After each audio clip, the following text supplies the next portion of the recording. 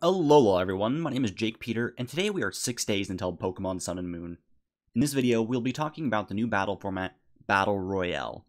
Now, for those of you that do not know, Battle Royale is the new kind of battle thing that they added to the game here, and it's a 4-player, true free-for-all.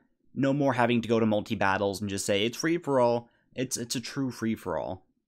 And what is awesome about it is that it's going to just bring everybody even closer, and it lets you, have bragging rights whenever you need them.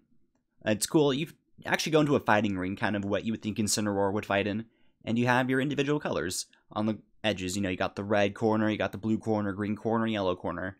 And the rules are fairly simple. With the rules, you're going to be given 3 Pokemon that you can bring in. You can choose your 3, of course. And they're going to be the exact level that you need them to be. They're probably going to have flat battle and anything goes kind of rules to go with it, but it's going to be the same stats. It's not substituted moves. It's what you bring in with it, which makes it even more exciting. So it's going to be like an official format and not just something for fun on the side that you may do every once in a while, like planting trees. Oh boy, who even plants trees? Yeah, that was weird.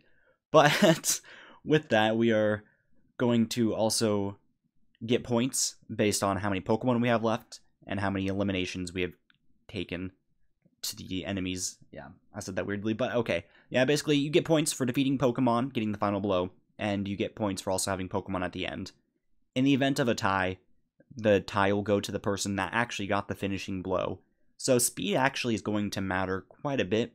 You might not necessarily breed Pokemon to be the quickest, because if you go first and they get down to half health, and then someone goes second and they get them down to 0 health, they're the ones getting the point. So you may want to trade your speed just a little bit less if you're trying to go for some interesting stuff. So we're going to have a lot of metagame thinking about this. And with moves that are broad hitting, like Earthquake, you're actually going to be able to hit everyone, but it's also going to take just a third of the damage.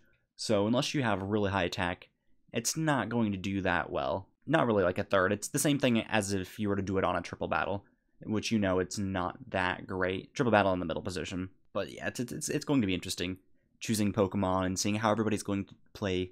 It's a lot of metagame. You'll be able to swap out and everything. But I kind of wanted to get your gist on this Battle Royale format. I know when we stream that we will be streaming some Battle Royale. That will be very interesting. You should definitely check out our Pokemon Sun and Moon streams when we start doing those. We already stream Pokemon Omega Ruby right now, so we're going to throw this into our little bag of fun when it comes out.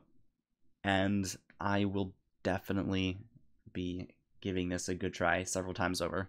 But that's it for today's video. It was very short and simple and sweet, just talking about the new format. There isn't much to go off of besides actually seeing battles themselves and getting into the meta mind game with it. So yeah, definitely leave the video a like if you enjoyed the video. Give the video a subscribe from here.